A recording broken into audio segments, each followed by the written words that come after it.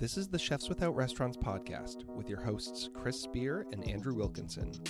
Each week we'll be speaking with food entrepreneurs and people in the culinary industry.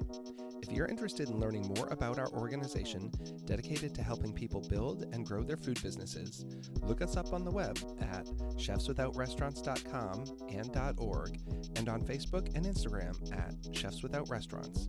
Now, enjoy the show.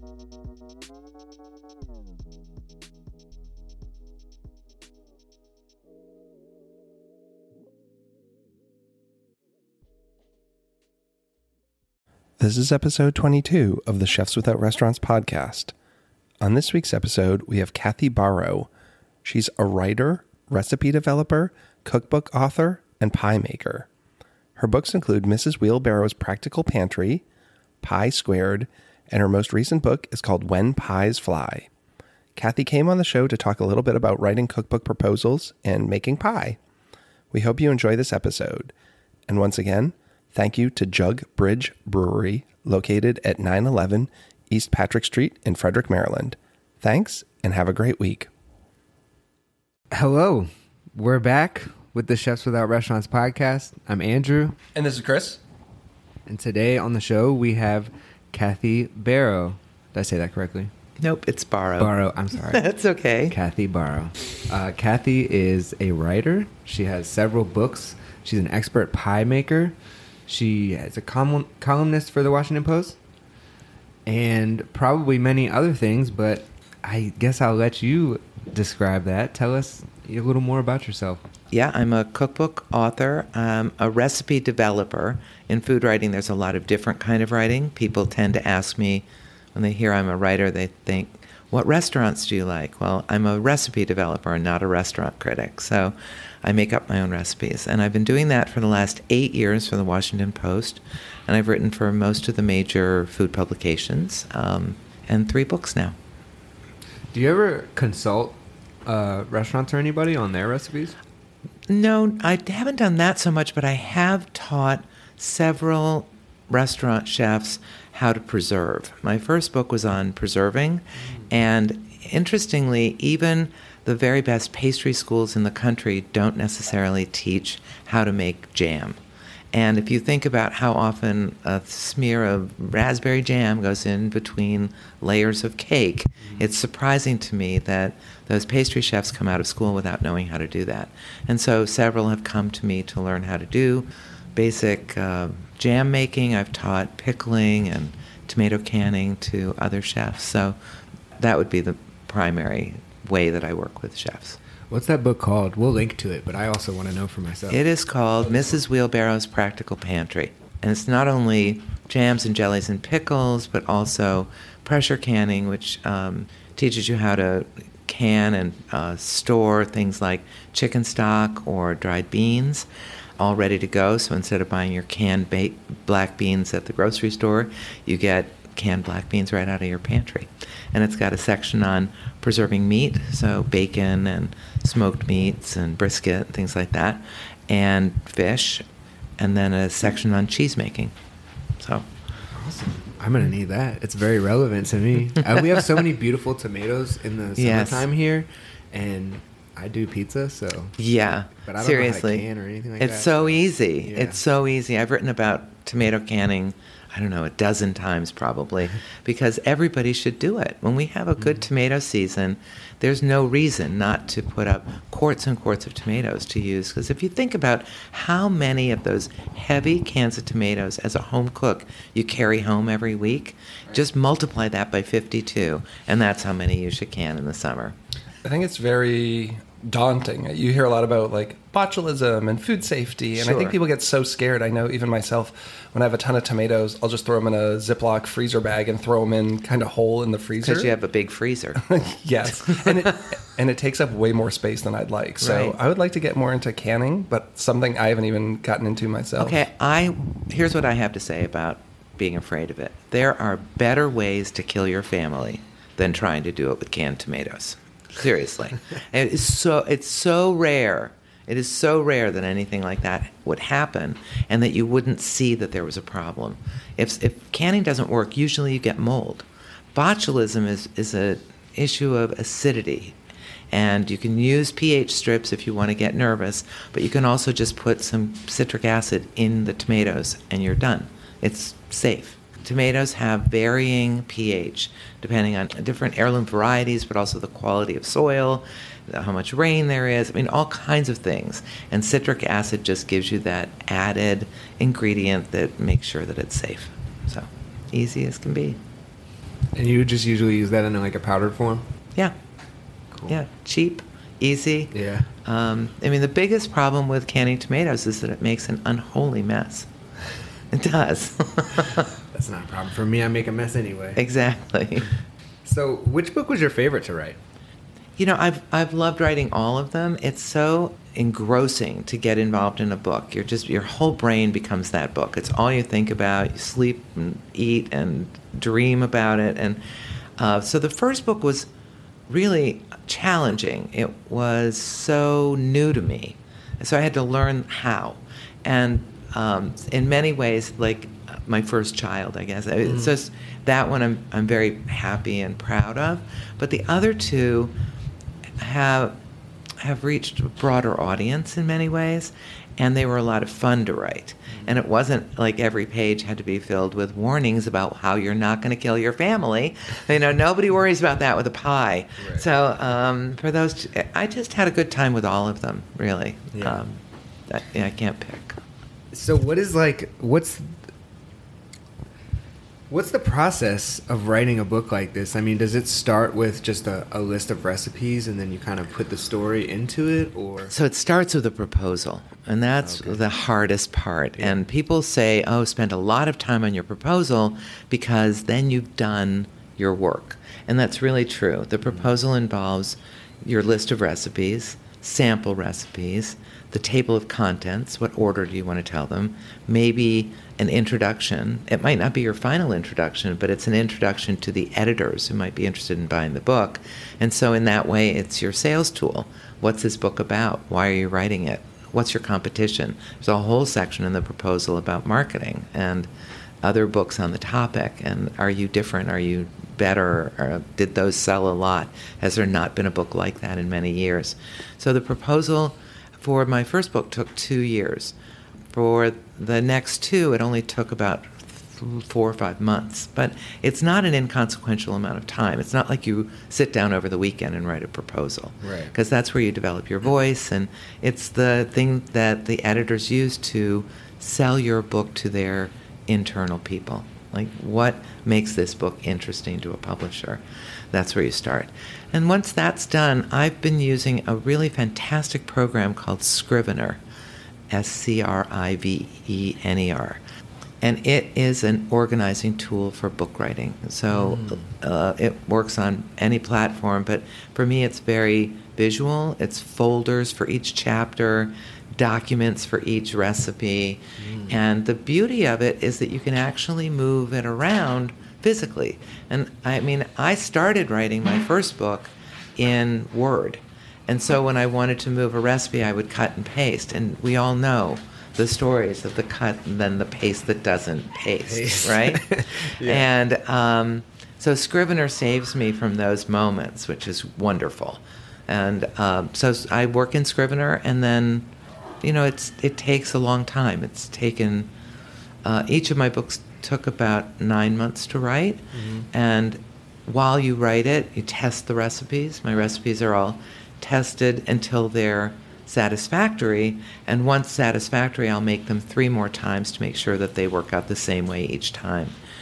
And after that, it goes to a recipe tester. A professional woman I know in Maine has been testing all of mine, and she'll test it 3 times and vary different equipment or different periods of time that things rest or don't rest in between. And so we get down to a recipe that can be counted on to work the same for absolutely everybody who picks up the book if they follow the rules. So once that's all done, then you go into photography. And each recipe, you know, I always take my own pictures while I'm going, and that Scrivener has a wonderful system where you can pop the photo right into the program. So when I get to the photo shoot, we open up the program, we look at the photo I took, have a discussion with the photographers about what's the best look, and then we have to think about the order. In Pie Squared, every single recipe was made in a 9x13 quarter sheet pan and was basically brown because it was pie. Mm-hmm. And so we had to think about how do we make 100 pies look different when they're basically all look the same. So there's a lot that goes into it, and I don't know that when you pick up a book you necessarily understand that offhand, but I think that a person's reaction to the book is probably a result of how much time is spent in each of those. And I love cookbooks, but I've noticed increasingly I find more errors in them. And is that just trying to put out too many recipes too quickly, not having... What kind of errors? So some are conversion errors, like on page 5 it'll say 5 ounces is 20 grams, and on the next page you'll say 5 ounces is 50 grams. Mm-hmm. And I'm not really good with conversions in my head or any of that, but I know that somewhere along the way. So do you go with the ounces or do you go with the grams? Yeah. And that's one big thing I've noticed. Well, I would say, that's really on the publisher, because I will turn in the best version of my manuscript, but then and so then my editor will get it, and we go back and forth on style and the words and the order of things, and they might, do like your high school English teacher and really go through with a red pen. But the copy editor is the one who looks for consistency. So it's the copy editor who will pull up every time that you say a quarter cup of chopped parsley. And in every place, does it always say that that's, 28 grams? Does it always say chopped parsley, or does it sometimes say flat leaf parsley, chopped? So So that's a copy editor. That is a copy editor job. Mm-hmm. And then I think there's some variations because it's food. I found a recipe where it was something with a grilled zucchini, and it said grill the zucchini for 5 minutes until it's soft and done. But I had a bigger zucchini. Zucchini has so many different sizes, and I think I, being a chef, know how to adjust, but I'm sure that's very hard if you're selling a cookbook to the general public, because if I pulled that zucchini off in 5 minutes, there was no way. And I guess that's some of the stuff that's not controllable.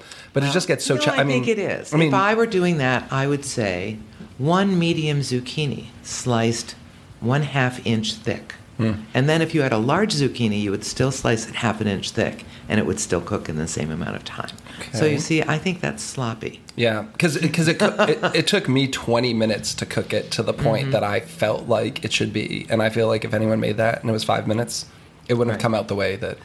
Well, I think that you may find more cookbooks have those sorts of errors in them, and I just don't find it acceptable. I don't think they should. That's our job. And I look at a manuscript. It goes into to the editor in my format, and I might look at it 15 more times before it goes to the publisher. And every time I'm going to read it all the way through and carefully. And it's hard. If you've written it and you've read it 15 times, sometimes you know the words too well. But, it's a team effort. And I'm sure it's interesting because you are a recipe writer and developer, but now you're seeing all these chef-driven cookbooks, and who's writing those? A chef isn't necessarily best suited for writing a cookbook. Chefs aren't writing them. Yeah. Ever, really. So are they turning in? I don't know. Ghostwriters or recipe developers or writers. So a chef would just hand them their recipe or talk about the ideas, and then the ghostwriter has to put it together. You hang out with someone in their kitchen. You take their restaurant recipes that make maybe 50, they'll serve 50. You've got to get it down to serving 6, but it's not just math, because like that zucchini, if you're cooking a pork roast, let's say, in a restaurant you might get a giant, like a really big loin roast, but at home you're going to get a small piece, and so it's going to cook differently. And so that partnership between the writer and the chef is about learning to speak in their voice and cook in their style, but do it in the home cook's kitchen, because the stove is going to be different. in the restaurant, you turn it on high, and man, that stuff cooks in a nanosecond. But at home, if you want to boil something, it takes a while to get it to boil on a home cooked stove. So it's a real partnership. Chefs, very rarely are they writing their own books. Occasionally, but usually they need a writer in there. A little bit of help. I'm thinking maybe that some of the errors that you're seeing in newer cookbooks might have to do with like some of the, it's like a lot easier now to self-publish and people probably editing their own books. You can literally just talk and make a book and get it transcribed Right. into words. There are a lot of books that come out. I mean, I think some of the problems that we see are just because of the volume. I know that when Pi Squared came out in 18, there were 93 books that came out that day, cookbooks. Wow. So there's a flood of cookbooks, and there are not enough editors, maybe? I don't know. Is there a reason that they all come out in October, or is it for the pre-Christmas Christmas. rush? Mm-hmm. I mean, I always think of October as like, oh, there's going to be 40 books out that I want to get. Yeah, that's just the way it is. September, October tend to be the bigger months. People come home from their summers. They're ready to sort of dig in. School is starting. They want to cook good food. They're looking forward to cooking for the holidays and then for purchasing for gifts. A cookbook is a great gift. Mm-hmm. Especially Pi Squared or When Pies Fly. There you have it. The plug. So I'm really curious, like, where was this breaking point that made you want to decide, like, I'm going to write a cookbook? So I was a landscape designer, which was my second career that I took on when my husband and I got married. In the year 2000, I decided to go back to graduate school in landscape design, and I became a landscape designer. And I had a really nice little business going for about 8 years. And then in 2008, the economy collapsed, and all of my clients just, their landscape money suddenly became their kids' college money. Mm-hmm. And so I just lost my work. And at the time, I was in a women's group, and we were all about 50, and we were trying to figure out what was next. Everybody was struggling. Some women, their kids had gone off to college. They were empty nesters, and others were struggling with marriage issues or career issues. And for me, I was just out of work.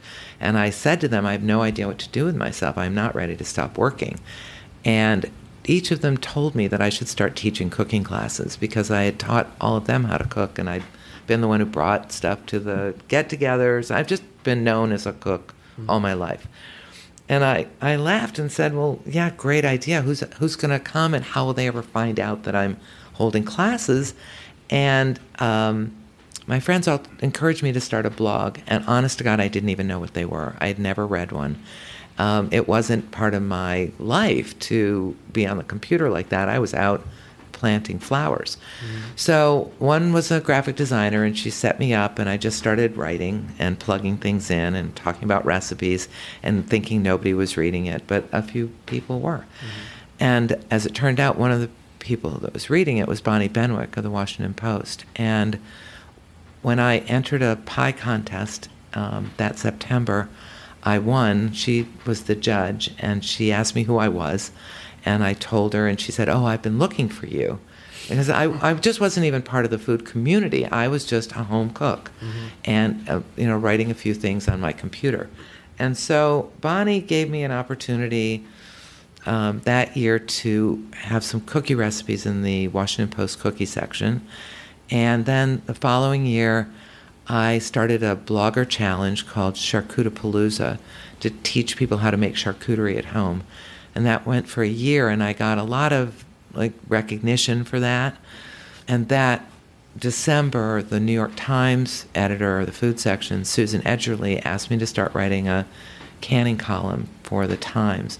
So I had kind of gone from 0 to 60. I mean, I literally had never written anything in my life, and now my first paid gig was for the New York Times. It was a little mind-blowing. And I had a great experience there for a couple of years, and Bonnie the whole time was not real happy. It's just like, you live in D.C., why are you writing for those people? And eventually they lured me back, and I've been writing for the Post now for 8 years. But it was through other people telling me that I knew what I was doing, because I didn't think I did. But I was evidently a good writer. And so once I had the platform of the Times and some magazines and my blog and Charcuterie-Palooza, I got an agent and then started working on the book proposal that took a very long time for the first one. That's a really awesome story. You never know what life is going to hand you. Yeah, right? Curveballs. So I assume you had a lot of Did you develop recipes for yourself as a home cook a lot before? Yeah, I never called it that. Right. Yes. But you were in the habit of writing down your recipes and keeping I think awesome. some of it had happened. I got married, and my husband was a vegetarian, and I really had never cooked that much vegetarian food, although I love vegetables and I like eating that way. It was not the way that I would plan a meal. Mm-hmm. And so once we were together, I had to start thinking in an entirely different way about cooking. And so I remember the first thing I ever invented because of him was bolognese sauce, where I ground the mushrooms like you would grind meat, and then treated mushrooms just like ground beef, and did all the same things that you would do to make classic bolognese. And so I guess that I was like, wow, I invented that. You know what I mean? Yeah. And, but that's basically it. And even to this day, while I have a very extensive cookbook collection, if I want to learn to make something, I will read all that I can about it, but then I go in the kitchen and figure it out on my own. I'm similar in that way. I just like to experiment. Yeah, I do too. And I'm not afraid of what a failure might look like. You know, it might look like pizza for dinner. Yeah. There's nothing wrong with that. Nothing wrong with that. So, where do you think that came from? Was there somebody early in life that kind of left their mark on you as far as being a cook? Yeah, my mom and I used to watch Julia Child together, and we would cook together. My grandmother and I cooked together. My great-grandmother, one of her sons was a farmer, and we used to go. I was kind of an indentured servant in the summers, and I would be helping her preserve all of the things that he grew from the time I was very young, like 4 or 5 years old. So cooking wasn't something that I was like. I think now people say, "Oh, my daughter's going in the kitchen with her grandmother, and it's like fun times." I was in there to work. I was in there washing dishes and crack the eggs and measure the flour, and I was helping. I am curious, you mentioned it before in the proposal writing about marketing. Yes. So I'm kind of curious at what kind of strategy you use as a writer to market yourself, and what would you propose to a company for that? Well, my first career was in marketing, so that gives me a little bit of a leg up. I do at least have a sense of what works and what doesn't in some worlds.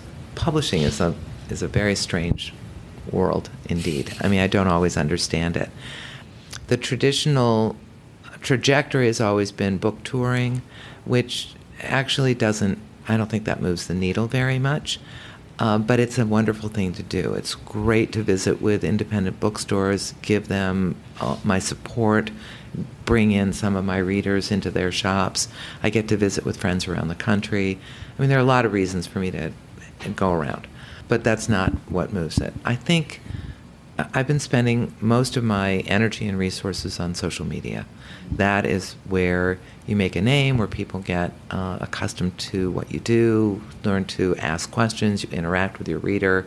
So that's where I invest, is social media. How many of your recipes do you share? Is there kind of an average if you put out a book? Are you sharing the recipes from the book as far as a book? My publisher will cull a handful. I think in the pie books we had 7 or 8 that were on the publisher's website and that were then made available through links through my social media. And those are also the recipes that are made available to media outlets and bloggers. If they want, they'll get a free book and then they'll run a recipe. But once the book's out, There's no holding the recipe as your own. And recipes aren't copyrightable, so there you go. On that note, so does that mean it's okay for someone to republish as long as they give you credit? Like, could I take one of your recipes from your book, post it on my website, and say this came from her book? What's the ethics and even legal standing on that? You should go to the publisher and ask for the publisher's permission. And then at the bottom, you'll see things that say, like, reprinted with permission. That's the thing to do. Do people always do that? No. Because sometimes I'll make significant changes and I won't even give the base recipe. So I'll say, I made this hot sauce based on Sean Brock's hot sauce. So buy his cookbook, find his recipe, and then switch the, chipotles to something else. But because I've never felt comfortable publishing that recipe. And it seems like it would be a lot of work to contact someone to say, could I publish that recipe and then give my own changes? It's pretty easy. I mean, there's an email address somewhere in every book that'll get you back to the publishers, and you just write to publicity. And I've never seen them say no. They might have an embargo. Like if the book is coming out, my book came out September 17th, they would send the advance copies, but embargo any recipes until publication date. But, they're very willing. Everybody's happy for the publicity. It's free. It's easy. But nobody feels good about people lifting your recipe without attribution. I think a lot of times, like, contacting people, like a publishing company, is just an intimidating thing. But we tend to, like, say no for people a lot, like before they tell us no. I do it all the time. So that's just what I thought of. Well, let me go back to social media. I've been in and on social media since the moment I started blogging. Mm-hmm. I was already kind of dabbling. I like social media. For somebody who works alone at home, social media is like the water cooler. Okay, I'm going to get up. I'm going to go on Facebook. I'm going to see who's around. I'm going to have a conversation. I can waste some time. We're always looking for that. And it's in the 10 years since I've been on Twitter and everywhere else, it's certainly changed. I mean, Twitter is an angry place. Facebook is, sending me messages that I don't want to receive from foreign countries. And then there's Instagram. And I think Instagram is where a lot of people are migrating because it seems friendlier. And it's pretty. But I'm still a big fan of Twitter. That's how I found you. I moved to Maryland in 2007 and didn't know anyone. Mm-hmm. And I really wanted to kind of connect with the DC food community and just find out who was there. I tell everyone, filters are your friends. I don't think it takes time, but like going into Twitter and muting words, I think I have 200 muted words. Like if you don't want to hear anything about the president, you can mute the words president. And just unfollow and say like show less like this, so that I've really curated a feed still of just the people and the topics that I want to see, because I think there's still a lot of people out there who you can connect with and have great conversations with, and if you can just kind of get around all the other noise that you don't want. But I loved it, and all these people who now I'm friends with in the DC food community, it came from 10 years ago of being on Twitter, where I thought it was such a great place because you can interact better than Instagram. That's true. I mean, you can still interact on Instagram, but Andrew posts a photo of pizza, I might say, oh, that looks delicious. And he might come back and say thanks, but you're not having these conversations that go over the course of a couple days the same way you would on Twitter. So I still love it. This might be a generational thing, but I find that Facebook seems like an angrier place to me. Does it? Twitter. That's interesting. Like for people my age, I like... Mine is filled with puppy dogs and people doing goat yoga. Okay. It's very happy. I see a little bit of that, but it actually makes a lot more sense. What do you think that people are most like angry about on Twitter? Well, don't get me going there. Oh, yeah. Let's talk pie. Okay. We can keep it there. I guess when I asked, I was thinking in the scope of food and I see. I mean, I think there have been some really interesting conversations about ageism, certainly I can point to people who have opened up the conversation about inclusion and getting more African American and people of color in leadership positions in the writing community where they haven't been recognized for a long time. And it's really nice to see how, and I think Twitter had a lot to do with moving the needle in that and getting more people recognized and noticed. And I'm seeing more bylines, and that's really fantastic. It was, food The food pages in newspapers were all women for the longest time. It was just where they would put the lady journalists, and because it was ad pages. And then it became a place for white men for a long time. And now things are shifting, and I think it's a good thing. Yeah. This is actually makes me think of something I saw maybe like a day or two ago that's a little broader, but it said representation doesn't, something along the lines of like, representation doesn't mean anything without community building. So to me, the way I take that is that, you can have representation in those areas, but it's not going to last, or it's not really doing anything if the people that follow aren't being taught, or they just, if you have something just to look at, it's not the same as that. I guess that's another version of walk the walk. Yeah. So when you wrote your first book, there was social media. It was like 2009, 8. Well, no, the book I guess is 2013. So yes, it was. Oh, okay, it came out in 2013. And it was through social media that I became known as the preserving person. Like everybody all summer would be, "Hey, help! I got tomatoes. What do I do?" Or "Does this look okay?" And people would send me photographs, and it was like preserving 411. That was what. And now I'm Pie 411. You got to be useful. And that was how I became useful. Absolutely. I still answer those questions all the time on every platform. All summer I get these like, what do I do with these, 15 pounds of blueberries that my kids picked? That sort of thing. That kind of communication like keeps you very relevant, like if you didn't do that. Well, for me, it's really joyful to find people who are, it's like, I've made this recipe and it's so good, and can I do it with plums instead? And, that I can be there and have that exchange makes it writing really much more fun. And going back, that's what I love about Twitter. And I would say like the people at Serious Eats, both Kenji and, Stella Parks, I'm amazed how much time they spend on the internet answering people's questions. Right. And you can just post a photo of something that worked or didn't work, or just say, hey, I'm making a cherry pie and it's watery. What would you do? Mm-hmm. I just think it's awesome that these people take the time, probably too much time, doing all that. I know Kenji's backed off a lot, but then that really makes me want to use their recipes and be the go-to, because I feel like they're invested in. But I think every writer is. Honestly, that we can't do this job without being invested in that kind of conversation. We're obligated, whether obviously or some sort of sub rosa expectation, but we have to be out there. You're not going to get work. What do you think about people that use social media as like their own platform to be a food critic? Oh, well. And when I say critic, I mean like I've seen a couple people. There's this guy in the pizza world. He doesn't just review about pizza. He's a writer too. He's a mathematician.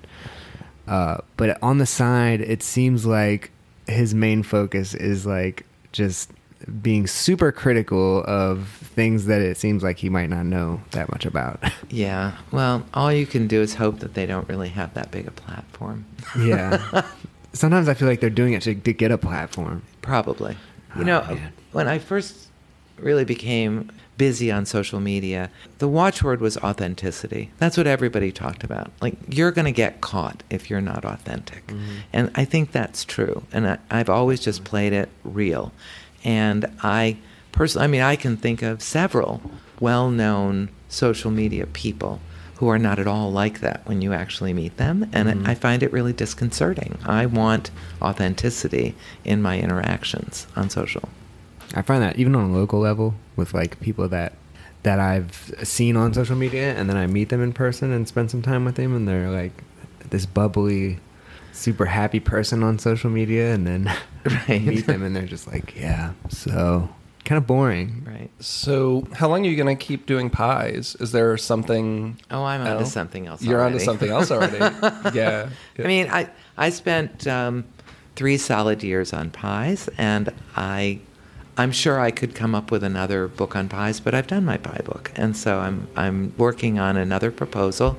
I just, before I came here, worked on the last round of edits with my agent, and I expect it'll go out in the next week or so. So we'll see what happens. So are you always giving pies to people? How's that work when you're developing recipes? Because if you're making a, traditional dinner cookbook, chicken, I'm sure you and your family can eat it, you and your husband. But when you're making pies, that seems like a big old thing you've got.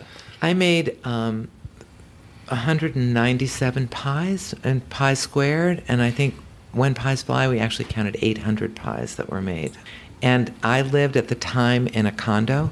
And that was the best thing, is that I could put out on email and say, there are 3 pies going to the mailroom. And I would hear people's feet running down the stairs. And I got to be, pretty well known. But that was good. My recipe developer, she made just as many pies as I did. And she lives up in Brunswick, Maine, right off the campus of Bowdoin. And there was a house next door, rented house, filled with rugby players. And so they ate pie, a lot of pie. But even they, toward the end, are like, okay, enough pie now. Enough pie, moving on. It's my favorite dessert. Well, savory pies are really my favorite. Yes. And just savory pastries. Yes. And that is a pie pastry, so. But yeah, I love savory pastries. Part of the reason why I love Deb so much. Yeah. Shout out to Deb's. Deb's Artisan Bakehouse in Middletown. So I've been wanting to ask this since we first started talking, but writing for a paper, what's that like? Is there like a lot of edits you have to go through? I mean, it depends who your editor is and and how you write and all of that. You just never know if you're going to have a lot of edits. Some of my things slide through really nicely, and others, get the hammer. Because I write once a month, I'm not on a daily deadline in the same way. So I get my deadlines well in advance. I have a couple of weeks to develop a recipe, but sometimes I'll get my things in, and my editor's so busy that I don't hear from them until I have an hour, and it's got to get done, and that's it. So, get me rewrite. Do they ever turn it, like, what types of things would they turn it down for, I guess? They don't ever turn it down, but they might hate the lead, or something like that, or find some word just doesn't work for them, or. Do you come up with new recipes for any article you do? Once a month. Mm-hmm. Yeah, which is really fun. This week, I think actually, today is the 10th, right? On the 12th, the Post will run a recipe that I did for a cheesy cauliflower soup that's got beer, so it's kind of like a rarebit soup. It's really delicious. Last month I did a homemade turkey breakfast sausage. Really good. So, yeah, it's fun things. December was nougat candy. You just never know what I'm coming up with. It's usually pegged to the season to a little bit, or something that's just becoming interesting to me. I'm always experimenting and making food. Do you get to plug your books in any of your articles? Is that like a no? It is. It's kind of like that Chinese wall between advertising and editorial. They do put a nice little squib at the bottom that says, that I'm a local cookbook author with these books out. Beyond Can't just that, keep mentioning it. No. Shameless plugs in all your articles. No, it's really kind of gross to do that. So I'm going to ask you some questions. Just answer them as fast as you can. All right. And then at the end, we have a couple ones that aren't really quick answers, but they're fine. All right. So. I'm sticking with it. What is your favorite tool in the kitchen? My KA stand mixer, KitchenAid stand mixer. Who's your favorite chef? Does not have to be a celebrity. Locally, I just went to Tarver King's restaurant, the restaurant at Patamak Farm. He's got my vote right now. Man, that was good. I've heard a lot of good things about Really good. Art or science? Art. If you got a ticket to go anywhere in the world on a food tour, where is it? Paris. What is your biggest strength? Pies. Yeah, is pie my biggest strength? I don't know. I think it's probably personal connection. That's a good one to have. What's one thing that you do differently from everybody else? In the kitchen? Anywhere. Wow. I don't know. Probably I spend more time alone than most people. How's that? That works for me. I love alone time. What would you say that you need the most help with? Organization. In my books. I always have all these great ideas, but they kind of land in one big bowl. And I desperately need an editor to help me get the paragraphs in the right order or the chapters in the right order or anything else. I mean, the ideas are there, but it doesn't always come out in an organized fashion. Yeah. As you were saying before, it kind of takes a tribe to write a book, right? Right. So, do you have restaurant dreams, or I guess in your case, pie shop dreams? Not a single one. No. Could you recommend... I'm a writer. Being a writer, could you recommend a book to our guests? Oh, I just read a great novel called The Dutch House by Anne Patchett. It was fantastic. We'll link that in the show notes. What is your favorite culinary resource? The Flavor Bible. That's a popular one. We get that a lot. It's great. It's really inspirational. Mm-hmm.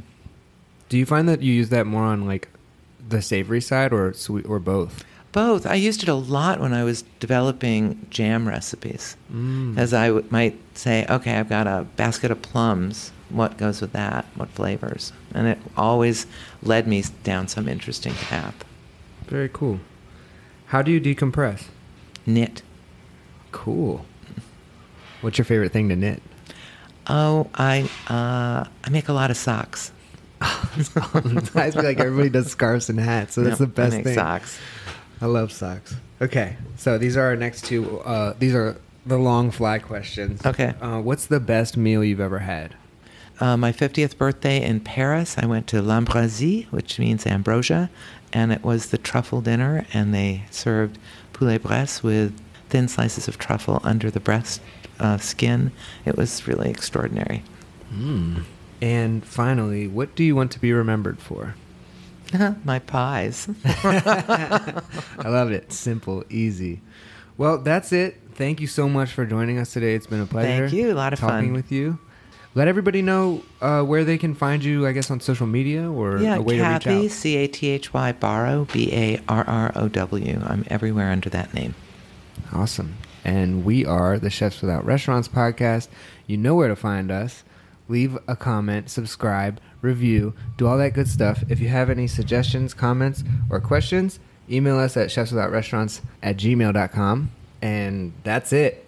That's all, folks. Peace out. Thanks for listening to the Chefs Without Restaurants podcast. And if you're interested in being a guest on the show or sponsoring a show, please let us know. We can be reached at chefswithoutrestaurants@gmail.com. Thanks so much.